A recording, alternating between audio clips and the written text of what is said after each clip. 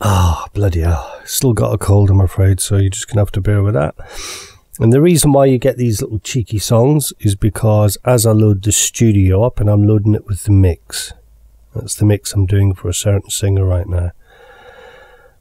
I think I'm going to be spending a lot more time on that mix than I originally thought I would.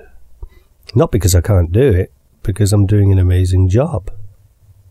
And I've decided to let divine intervention guide me, so to speak. And until that changes, it'll really be focusing on that single track.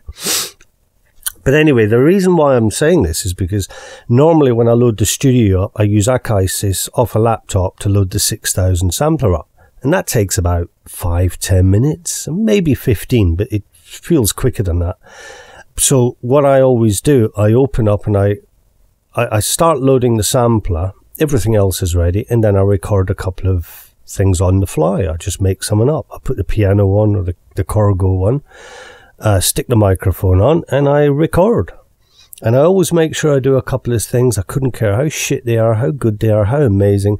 It's spontaneous freestyle recording. No writing, no pen, no paper, no clever crap. Let's just say I become the medium whereby which information is conveyed through. Where it comes from, I don't know. Where it goes, on the internet after that, I don't know. And then at the end, I normally say something silly like, oh, I just said something silly. Why? Because samples are valuable to people.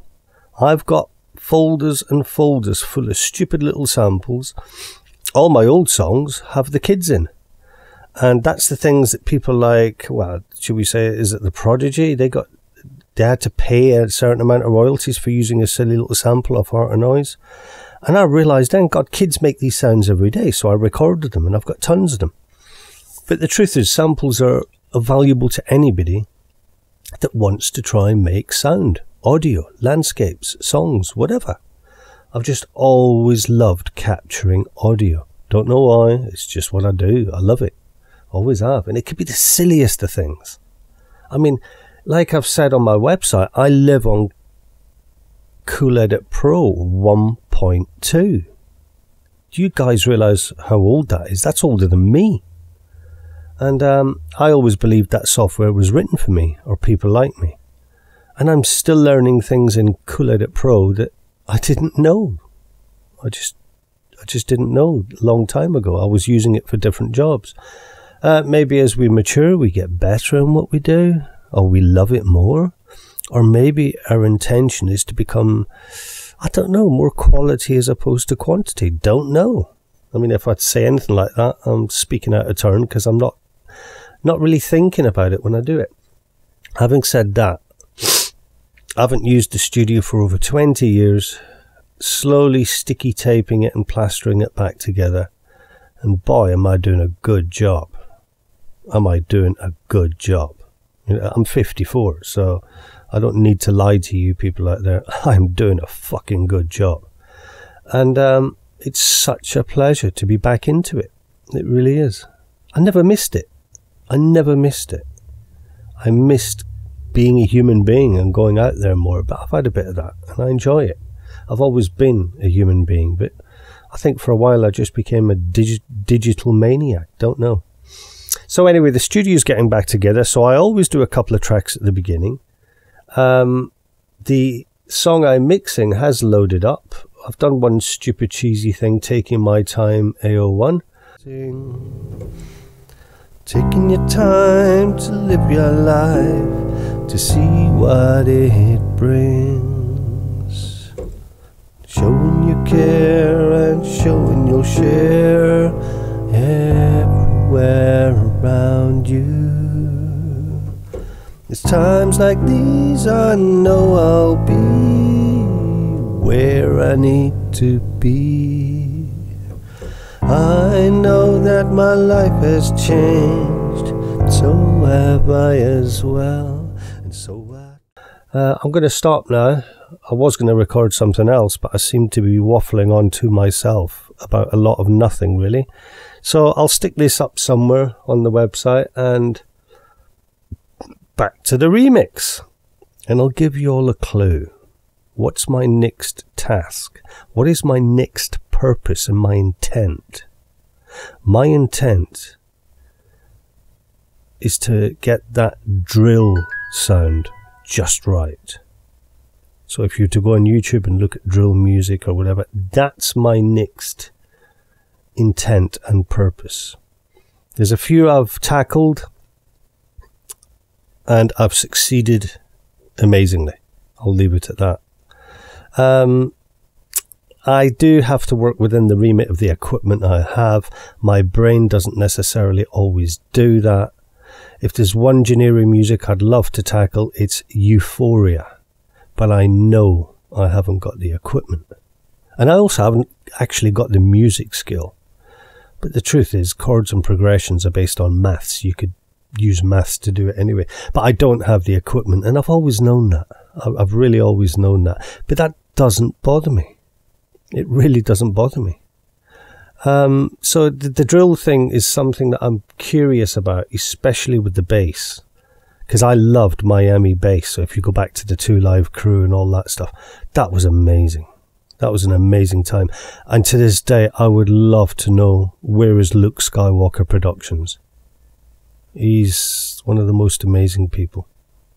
Anyway, I feel like shit. I got a cold. It's nice to get on the mic and say hello. And I will put this audio up, actually. Maybe I should do more of this. That's not a bad idea. Some sort of, what do you call it? It's like a podcast, isn't it? Do you know, talking about podcasts, I never forget over 30 years ago. I'm not really a religious person, but I'm very spiritual.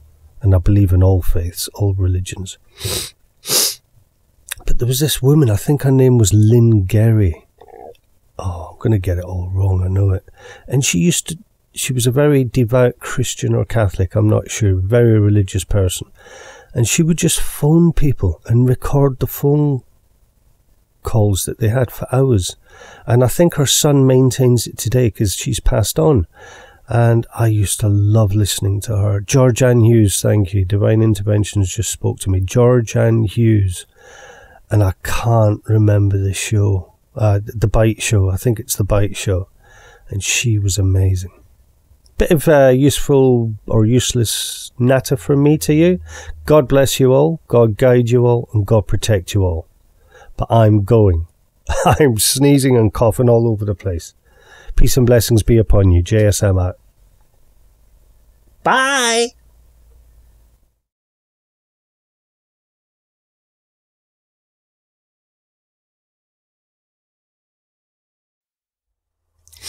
And one last thing I want to say. A couple of things, really.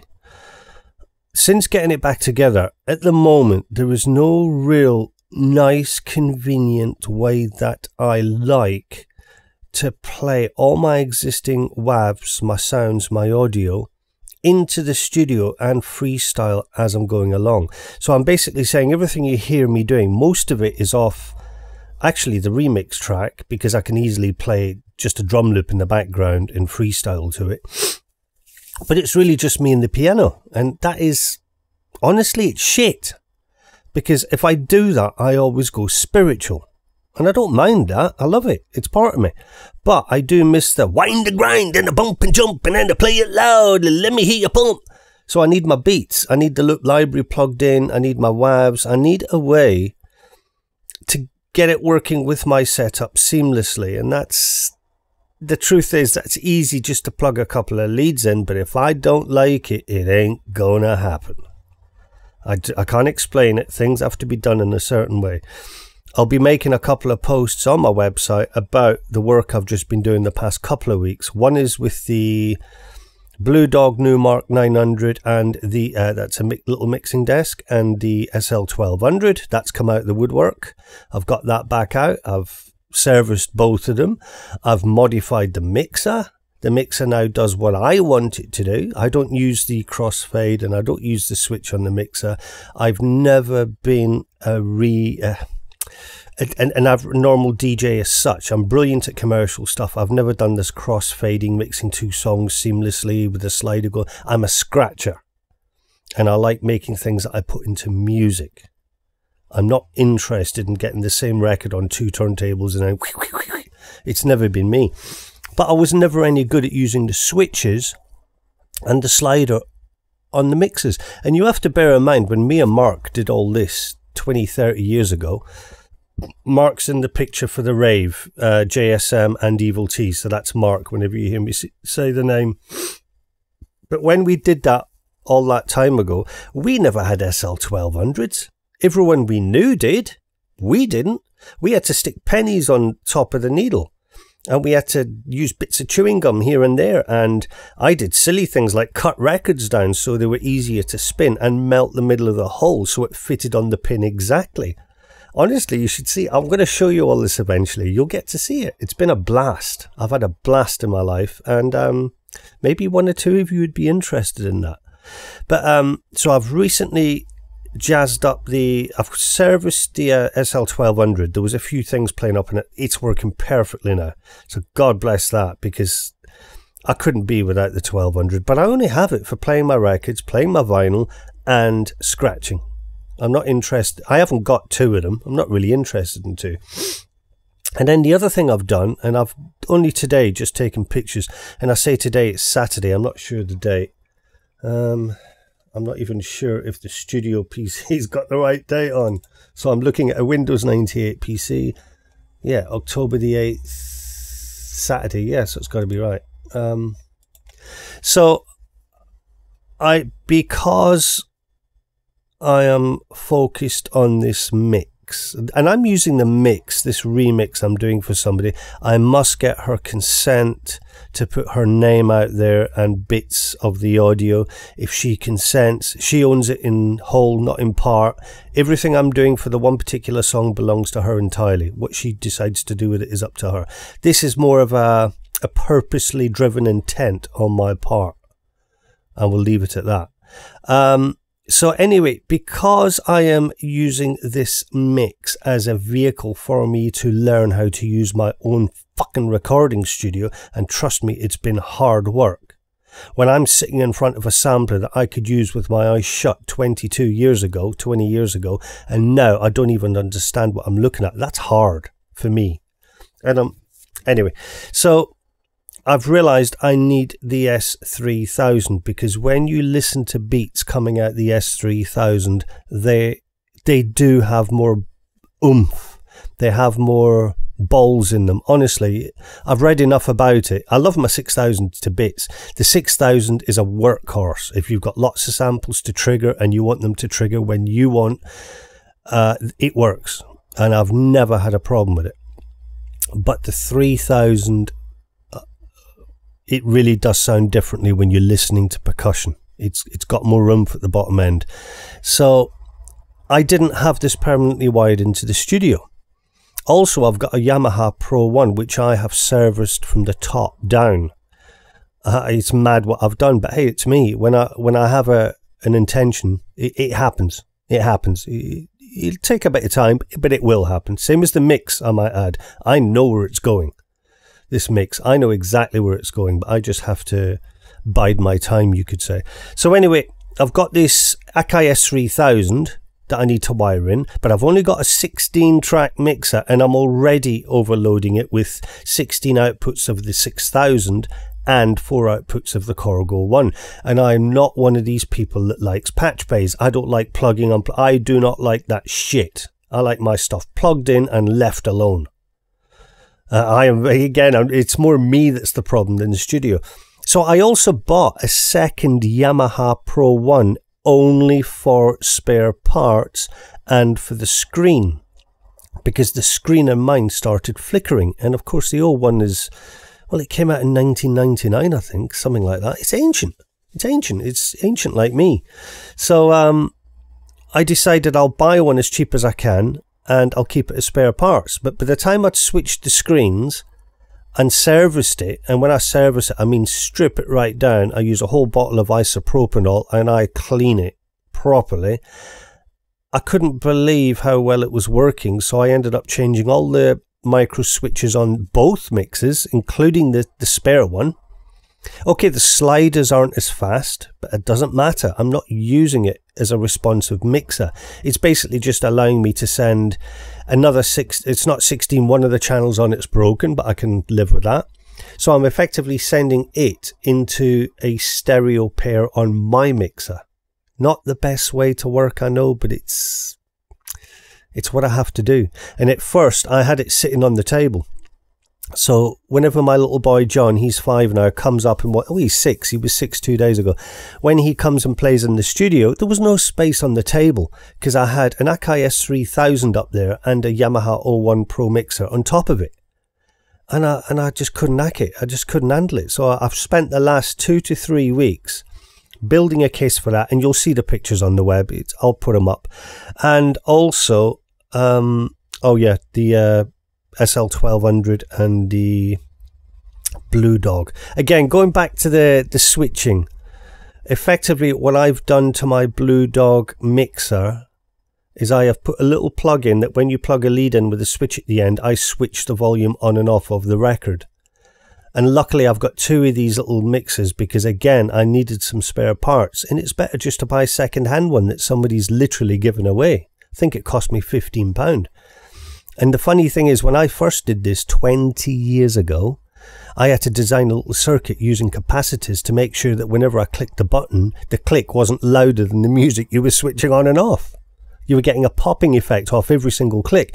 Now, because what the crossfaders do now is the variable resistor to turn the sound down goes to 0 resistance. So effectively you're shorting the pre-audio to ground. I'm assuming that's what I'm right in saying. So all I needed to do was to use the switch to do the same thing. And boy, is it clean. And when I started playing with the switch, I could feel my very good scratching abilities coming back very, very quickly. So, I mean, you'll hear it eventually and you'll be able to hold me to account. I don't care. I know when I'm good, and I'm good. It's that simple. Same as all you out there. There comes a time in your life when you know what you know. And that is part of your purpose, as it is mine. So I've been a busy boy, getting all this kit and getting it back up to a stage where I can literally plug and play. But like I say, all the crap you can hear of mine on the internet, and half of it I can't even play when I'm recording like I'm recording now. That's still worlds apart. And I'm not happy just to plug 2 leads in when I'm fighting for all the inputs I've got. I'm going to have to try and find a few more inputs for this mix because I'm now implementing another idea to do with the bass. And I've already maxed out the RAM. I'm on 230 megabytes of 256, which is amazing. That's a hell of a lot of space. And I need more. But of course, that's what we do, isn't it? When we've got something, we always want more. It's fun, but it's hard work sometimes. So I'm going to splice this little bit that I recorded later onto the other one, and I'll chuck together a little audio podcast, whatever you want to call it. So I'm going to love you and leave you, switch off, and I'm actually going to go on to the mix now. And I've got a funny feeling, I must say this. I was going to chuck something together for the original, the singer, and that was it. I was going to make a commercial poppy version, but I have to be honest with you, it's gone way beyond that. It's gone way beyond that. It's gone way beyond that. I said it 3 times. It's teaching me, and it's guiding me, and it's letting me thank God for that song, because it's helping me when I need that help. Because I couldn't have come in here and started another song, because that would not have happened while you're building up your studio. You see, another thing I had 22 years ago, I could press one button with another set of buttons that were predefined and determined. I didn't have to touch them, and the whole studio switched on within a minute. And depending on the other switches, you'd only switch on the recording studio, or you'd switch on the MIDI studio, or you'd just switch on the PC for the internet. So I haven't got that at the moment, and that's hard. That's hard because it's like I said, you ain't gonna get me to use a patch bay unless I really have to. And there's a story behind that because I've got I've got an 8-bay patch bay above my Yamaha Pro mixer, which I made out of wood, scrap aluminium, and this, that, and the other. But it works, it does the job. But I had to do that because I'm always having to plug in the keyboard and unplug, and I hate plugging in and out the back of the mixer because these things are old and they're struggling. But anyway, it's fun. It's part of the pleasure. It's part of the fun. But I could not have made a song in a productive, constructive way while I'm still busy trying to build my studio. So I just basically decided, I'll try one of these remixes I did ages ago. And luckily, one of the artists was still out there, like me. Honestly, I'm from the days of the Mix Mag and Future Music, the early days, and I just put adverts in the back of that magazine. You know, I'll remix your song free of charge if you just let me have your samples. And I did a few, but sadly not everybody's out there anymore. They move on. They have kiddies like we did and like I did. It's life. Life gets in the way of life, but that's part of the pleasure as well. So anyway, I'm going to go. I'm definitely going to make sure all this gets on my website. So I wish you all well. God bless you all, God protect you all, and God guide you all. I love you all. Peace and blessings. JSM is officially out. Oh, la, hello. Oh, la, hello.